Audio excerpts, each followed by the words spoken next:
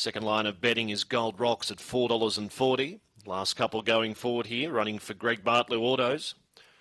Green light, Lewis in motion for the third event. Aston Bullet, the favourite out of box 2. Racing, Aston Bullet, stood there and missed it. Another Cadillac began brilliantly. Gold Rocks is up on the outside of it, and getting through along the inside is Lectra Hybrid. Then came a tuned back second last, and Aston Bullet made a mess of the start. It's back at the rear of the field.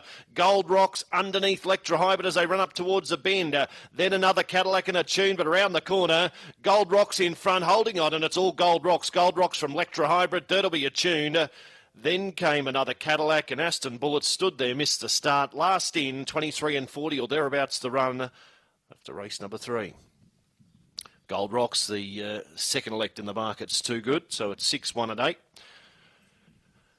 6, 1, 8. 4 will be fourth, I would imagine. 23 and 42. So 6 defeats 1.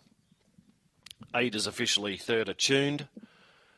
And the fourth number is for another Cadillac. So 6, 1, 8 and 4 on race number 3.